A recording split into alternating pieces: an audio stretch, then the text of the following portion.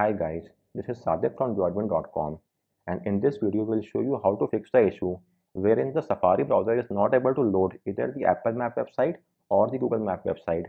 So what actually happened was Apple has rolled out a macOS Monterey 12.6 update, and alongside that it also rolled out the Safari version 16 update. However, after installing the Safari version 16 update, many users have said that they are no longer able to access either the Apple Map website or the Google Map website. So in this video, we'll show you two different methods to fix this issue. First and foremost, you will have to disable the WebGL via middle feature of Safari. For that, launch the Safari browser and then go to Safari and select Preferences. After that, go to the Advanced tab and checkmark Show Develop menu in menu bar. This will bring up the Develop option. Go there, then go to Experimental Features. Just a minute, select, yeah.